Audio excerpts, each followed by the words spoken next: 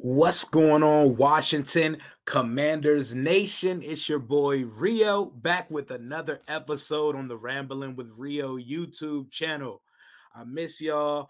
I'm ready to give y'all a full pod and I'm ready to chop it up because we're in the full swing of the NFL off season. It is NFL Draft Combine week, which is a huge week for the football obsessed fans like myself, where we like to pick and prod everything we see and we like to enjoy the underwear Olympics a little bit more than we should. Before we get going in today's content, this episode, as usual, is brought to you by @Wash on the Daily on Instagram, @WSH on the Daily on Instagram. My guy Ray, he's your number one source, number one hub for all things Washington Commanders, football related, rumor related, fan forums, polls, the whole nine. If it has to do with the Washington Commanders, you're going to see it, and you're going to see it every day, and it's going to be coming to you in waves. @WSH on the Daily on Instagram. Go ahead and give my guy Ray a follow. But without further ado, let's pod. How y'all feeling right now? Today is Thursday, March 3rd. It's March already, right? The new league year kicking off in about 2 weeks, the tampering period where free agents can start negotiating contract. But let's keep it real. We know that the tampering period really starts now. Combine week is like spring break for NFL executives, coaches, agents, media members. This is where everyone starts to mix and mingle, float out contract negotiations, trade offers, checking on value. Shit. It's been said that Washington, we have currently checked in on every team in the league's quarterback situation. We called the goddamn Chiefs and say, yo, what's the value of your quarterback? I'm sure they was like, yo, bless your heart and have a great evening. But I like the fact that we're trying, you know. We've been hearing all off season about how Ron and company want to take this big swing at the quarterback position. The thing is, there's no one pitching to us. There's no one pitching to us. All the speculated names, big names that would come and make a dramatic difference on this team, they're not available at this juncture. It appears the Seahawks and Russell Wilson, they're in this limbo right now where they're trying to out politician each other. Oh, we're not taking calls. Oh, I don't want to leave, when there's clear, obvious tension between the two. It doesn't look like he's going to get moved this offseason, but you never know. The NFL is a soap opera. Shit could change very fast. Speaking of soap operas, it looks like Green Bay and Aaron Rodgers have a short-term situation that they're working on squeaking out. So it looks like he's going to probably stay in Green Bay. The only significant upgrade superstar quarterback whose fate is now still in question and is Deshaun Watson. It has nothing to do with football why it's still in question. But we got some important dates coming up. Watson's attorney, Rusty Harden, said that they have a deadline of April 1st for the criminal stuff to be decided. So that could be all gone away by then, and it's all civil suits and depositions for the civil cases of the 22 accusers of Deshaun Watson. But as of right now, no one's touching him. But on March 22nd, 6 days after the new league year starts, if he's not off that roster, then you know what I'm saying? They owe him $37 million to sit at home and exist, to breathe, to be alive. So they may have to make a move on that, but I'm going to be perfectly honest, Washington Commander faithful. I've tried. I've tried to drink the Kool-Aid. I got my hopes up. I don't think it's in the cards for us, man. I don't think we're going to acquire a significant upgrade veteran via trade, or at least a superstar one. Like I'm cool on Garoppolo and Wentz. Like we're gonna get to them in a second. But the Wilson Rodgers train has left, and I'm not sure we're the situation that can hop into bed, hypothetically speaking, not literally with Deshaun Watson. Maybe we shouldn't talk about hopping into bed with Deshaun Watson, but you know what I'm saying. I don't know, but I think he goes to Denver or Philly or somewhere. So it comes back to reality. We have to swallow a pill of reality, and our best option is probably going to be to sign one of these mid-ass free agent quarterbacks and draft a guy, and I know who I think that we should draft, and it looks pretty clear who the consensus top quarterback off the board is going to be. But hey, I'm not trying to say I'm Nostradamus or anything, but I told you when I had my guy Sean McAvoy on the show, we said, look, when the draft process plays itself out, the Senior Bowl, the combine, when he gets to meet with coaches and the pro day circuit, by the time that's finished, it's going to be without a doubt Malik Willis is going to be the highest coveted quarterback in this class. I've been trying to tell you this for the last couple months. You know what I'm saying? Y'all gonna learn. Like, y'all gonna learn, man. Those traits are different, man. You can even see it in the combine. I would say the sharpest quarterback today was Desmond Ridder. He did the most for his stock because Willis's stock is already skyrocketing. Everyone is impressed with the way he's interviewed. Ron personally compared him to Cam in the way how animated and exciting and intelligent he is. He already understands the language and breaks down the concept. I'm glad to hear our meeting went good. Ron has compared him to Cam on multiple things. Cam was Ron's franchise quarterback in Carolina until injuries derailed their tenure there, and they both ended up on the outskirts of Charlotte after that happened. But Malik Willis, man, go all in. Do what you got to do. If you got to trade up, trade up. He's just different. He's just different. Ritter's solid. Pickett's really good. I don't think either of them are going to get much better than they are right now. I think they're already about maxed out. I think their ceiling's already about maxed out.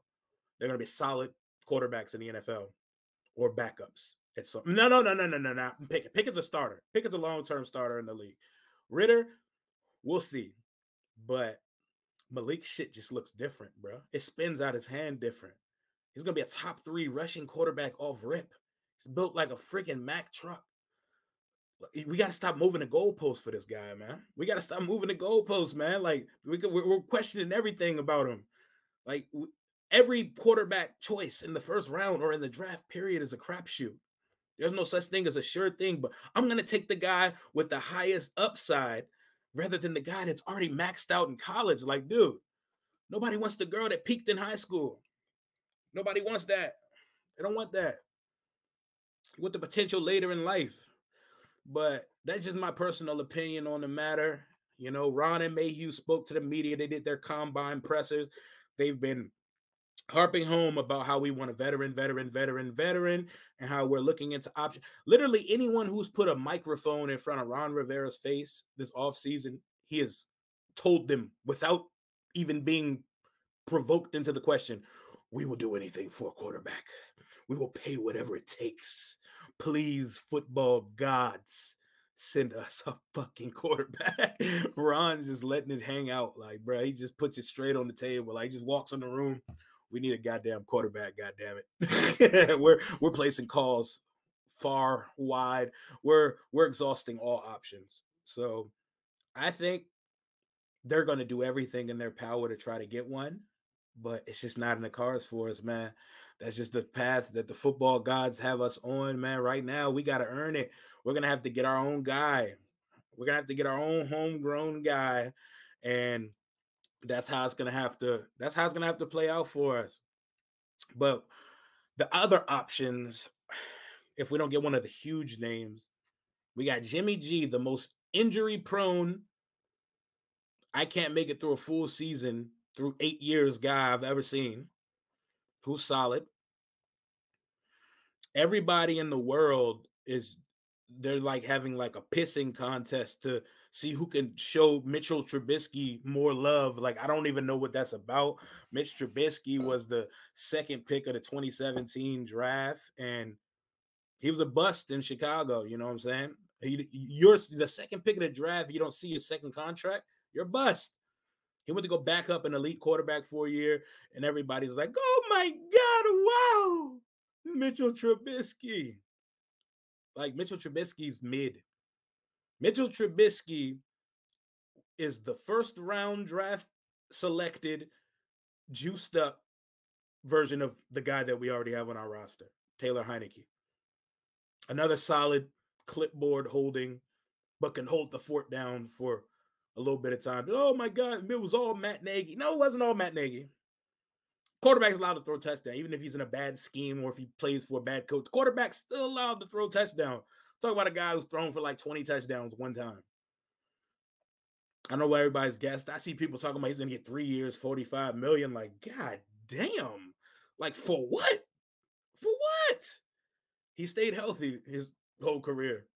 That's about his only feat. Whoa, he got them to the playoffs. Ooh, what did he do when he got there? He didn't show fight. He didn't show fight at all. Then we got Carson Wentz. Carson Wentz is better than Mitchell Trubisky and Jimmy Garoppolo, in my personal opinion. But are you going to really spend assets to acquire a guy who the Indianapolis Colts sent multiple assets for?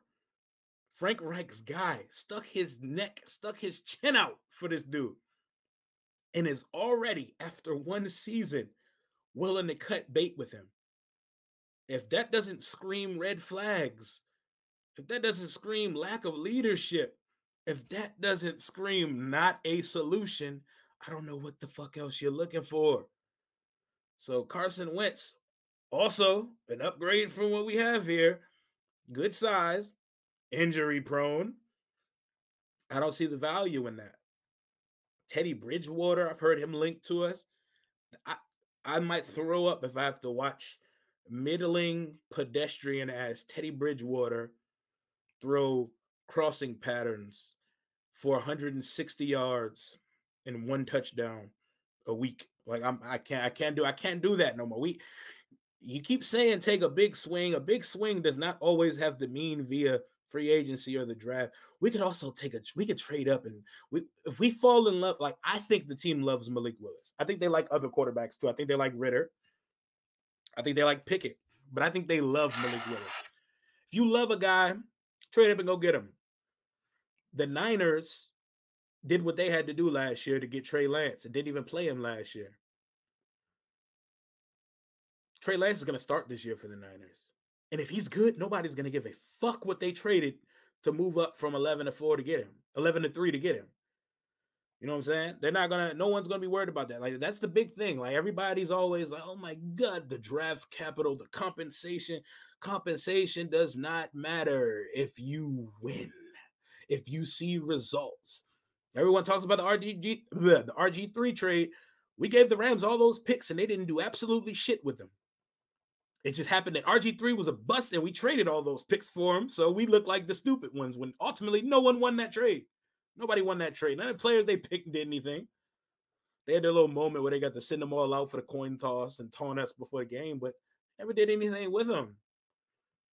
But yeah, man, I think we should go all in, man. Go get our guy. Go get Malik Willis. Even if it's not Malik Willis, if you love one of these quarterback prospects, even if I disagree with the pick, who the fuck am I? I'm a fan.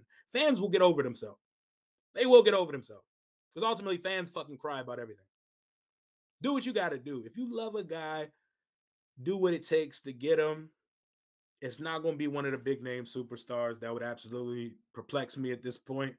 But yeah, man, Combine week, it's a huge week, man. We got players who need to start negotiating contracts. The big one, Terry McLaurin, our star receiver, who's played for 1,000 quarterbacks in the 3 years that he's been in the league.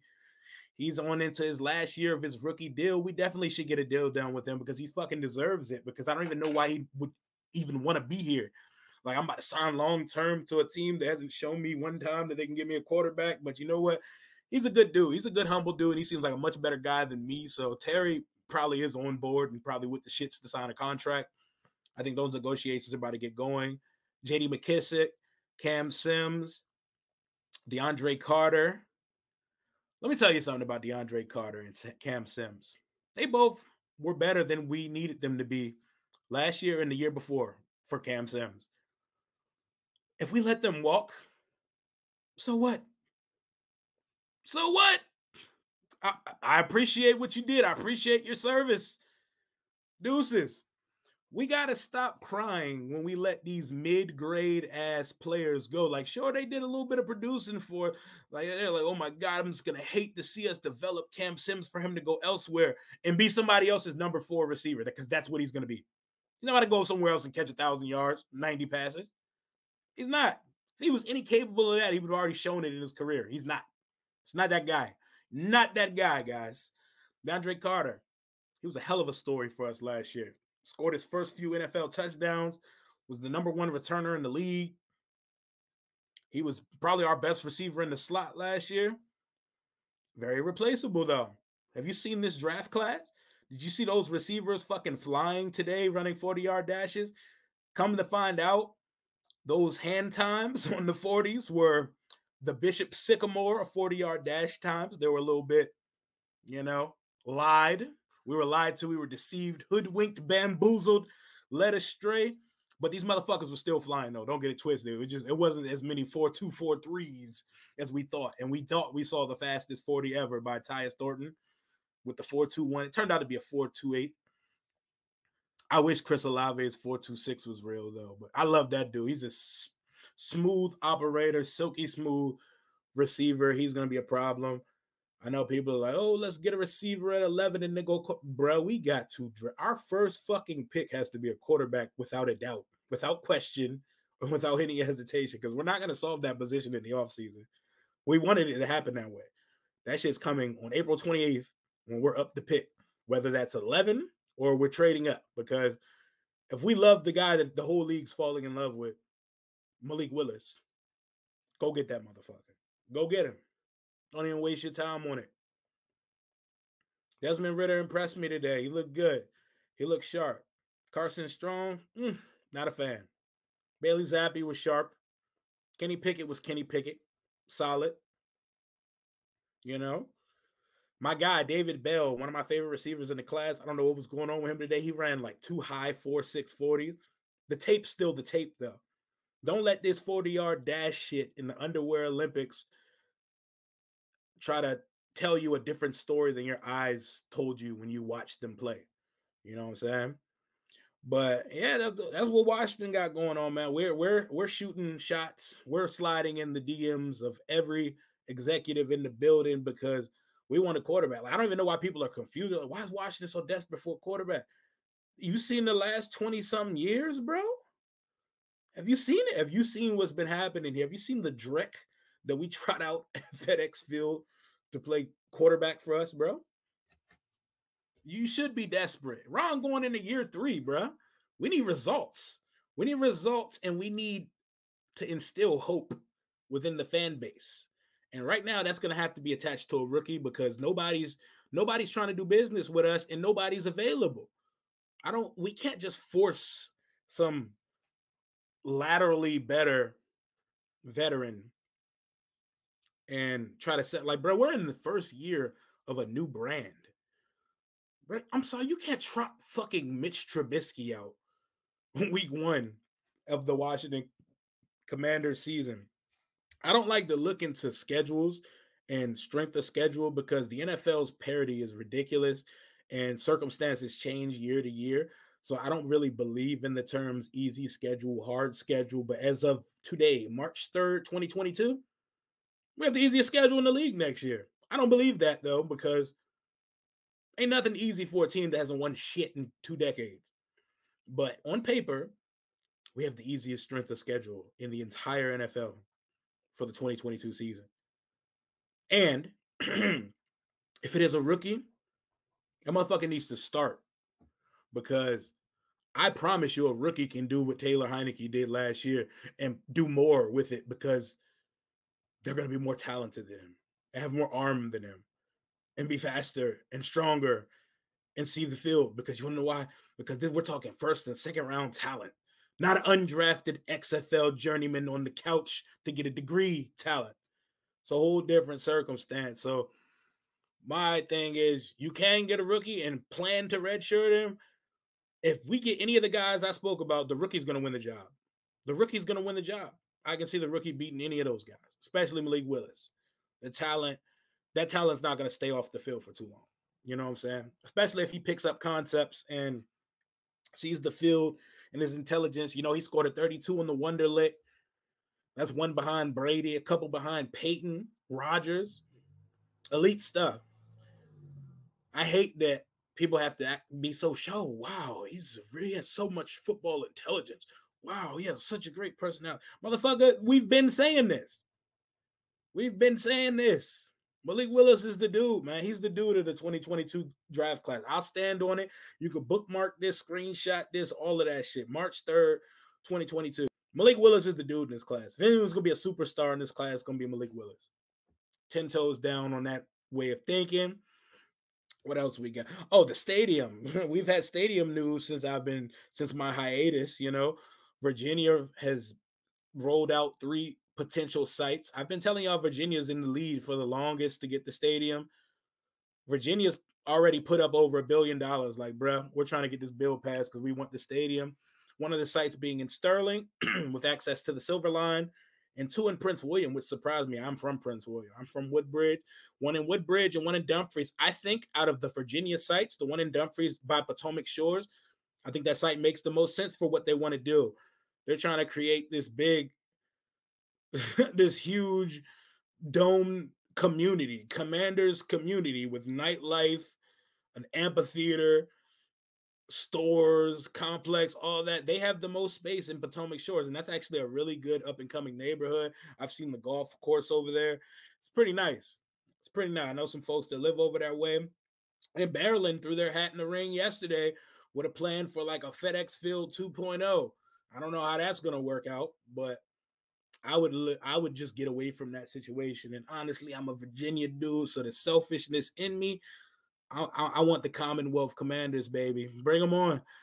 I will gladly take a 10 to 15-minute ride to and from my favorite team's stadium. But that's the selfishness in me. That is the selfishness in me. We got news in the NFC East.